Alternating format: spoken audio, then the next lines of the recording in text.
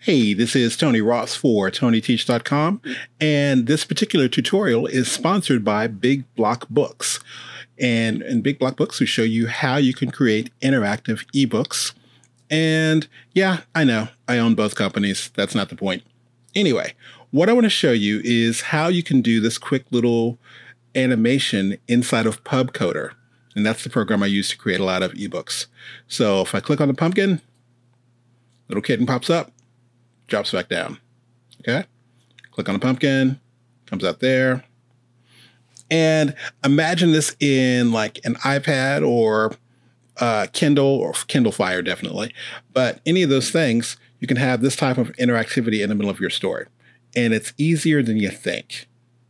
So let me jump over here to Pubcoder. And this is actually showing the page. And you see all these different things happening.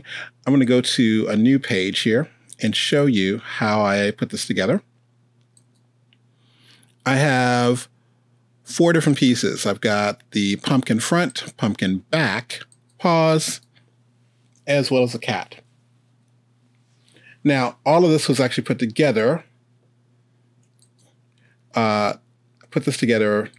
Had my illustrator send me these files, and so I built out one large file that's all the same size. So I exported each piece individually. So I've got the back of the pumpkin. I've got the cat, which, by the way, I need the top of that little thing, so it makes a little shadow there. There's the front of the pumpkin, and then there's also the paws. All right, so let's jump back over to Pubcoder. Let's show you how this is pretty much done. So I'm going to select all of these. I've already imported these, and I'll just drag them onto my page. I'm going to click OK. And right now, I'm going to click over here and look at layers. So the way this is looking at everything, I need to reorganize this. So the paws, I think I need to move those up front. Those are there. The hat, or the little cat, needs to actually be in front of the pumpkin front or the pumpkin back. So paws are there on the top layer, pumpkin front, cat, and then the back. Now, one of the first things I need to do, I know that the cat's going to pop up, but the hands themselves, or the paws, should not be visible. So inside of Pubcoder, when you click on this, you can go over here.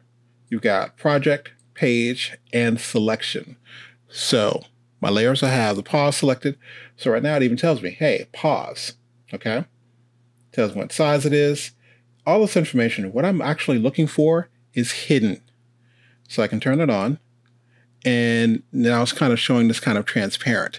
And that just lets me know inside the program, it's letting me know this is actually hidden if we decide to play this right now. Secondly, comes the other part. We are going to click on the pumpkin front, and this time, instead of the selection, we're going to go over to interactivity. So by default, tap is already set up.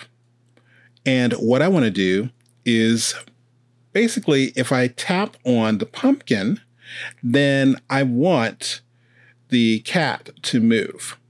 All right. So tap is selected. I'll come here and click on Add a New Action. And so I'll select Move Object.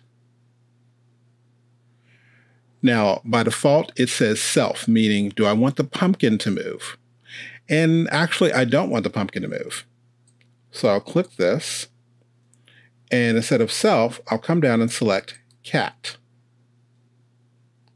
Okay. Now, if you look, there's this little guy here.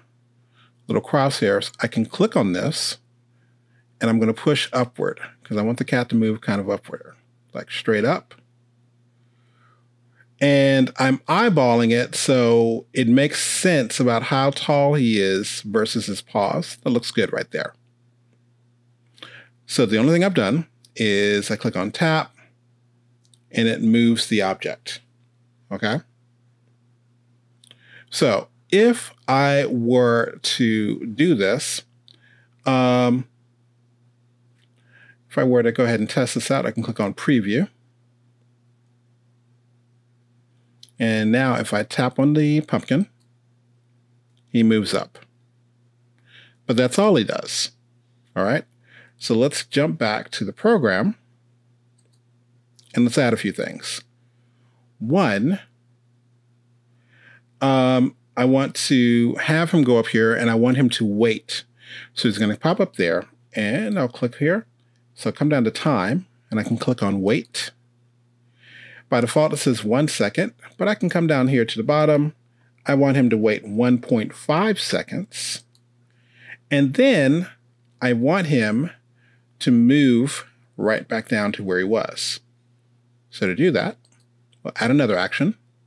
We'll click Move Object. And again, it's going to ask for self. I'll click here and select cat.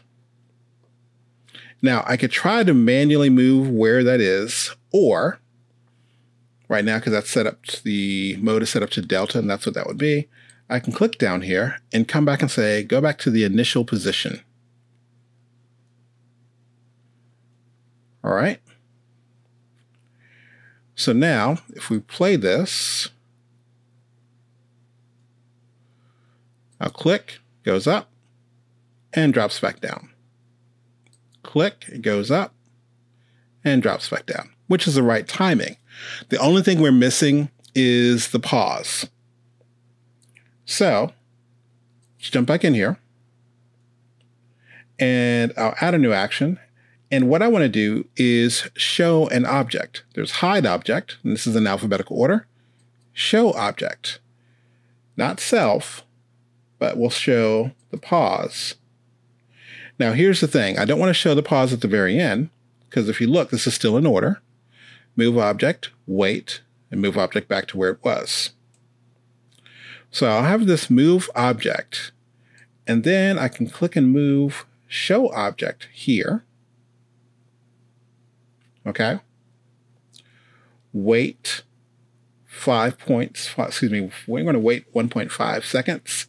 And what I want to do is add one more action because I need to hide that object. So again, make sure it's not the self. I'm going to make it pause. So we move the object, the cat comes up. We show the pause. We're waiting 1.5 seconds. We hide the pause, and then we move the object back down. Okay? So now if we try this,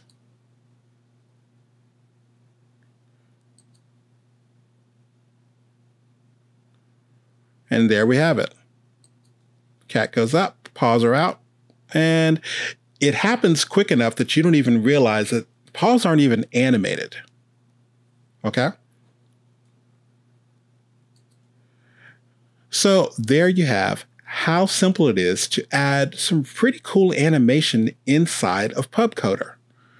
So the way you need to look at things is, what could we do? For instance, one of the tutorials we're going to be doing is Humpty Dumpty. What if you could shake your tablet and Humpty Dumpty starts rocking back and forth and then he falls? Little fun stuff like that. What if there was a little pullback car or a little dolly with a pull string on it? So think of pop-up books and things like that and how you would actually do them interactively and build them inside of Pubcoder. And you can do all of that without coding anything and knock it out pretty simply. Just change the way you're thinking about things and make it not just point and click, but really interactive. All right? We're going to follow this up next time and we're going to add some sound. So this has been Tony Ross for TonyTeach.com and BigBlockBooks.com, and letting you know we also have a masterclass in Pubcoder coming up. If you haven't already, sign up for that. We are going to be releasing that in November, and right now we're running an early bird special, so you can go ahead and get that for about, well, there's a large discount, so check it out. Anyway, if you like this tutorial, be sure to share it and like and subscribe because we have other things like this coming out soon. Have a good one.